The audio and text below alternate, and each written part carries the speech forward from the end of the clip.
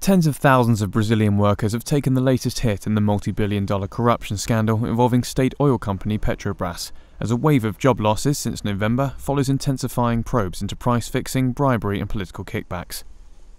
As the scandal has deepened in recent months, key infrastructure projects have been suspended or scrapped, some suppliers have sought bankruptcy protection, and job losses are mounting.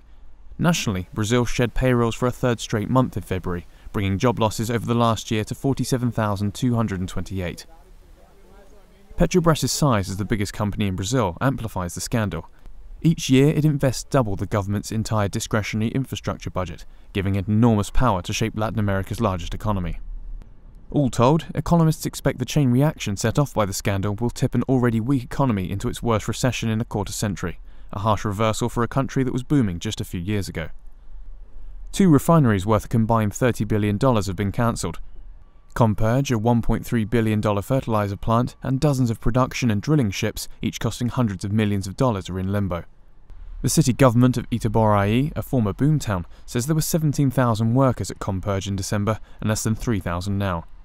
In Itaboraí, new office parks, hotels, stores and high-rise apartments stand empty. The damage spread quickly after the scandal prompted Petrobras to put 23 suppliers, including some of Brazil's largest construction firms, on a payment blacklist. 5 of the companies have filed for bankruptcy protection since November, slowing projects like Comperj and halting the building of new production ships. More bankruptcy petitions are possible. Then oil prices fell to 6-year lows, adding to the woes. Even if work returns, there will be less of it. Petrobras plans to cut 2015 investment by as much as a third. The impact is also being felt beyond the oil industry. The 23 implicated firms are among Brazil's most ubiquitous, building everything from ports and highways to stadiums and other facilities for the 2016 Rio Olympics.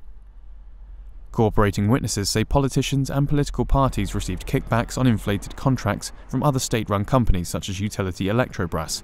That's raised concerns the probe will delay completion of Amazon hydro dams and transmission lines needed to stave off electricity shortages. Brazil's government is so concerned that it's rushing to sign leniency accords with the banned companies. If they admit guilt, return stolen funds and pay fines, the ban on receiving money from Petrobras and the federal government will end, no matter the outcome of criminal and civil suits.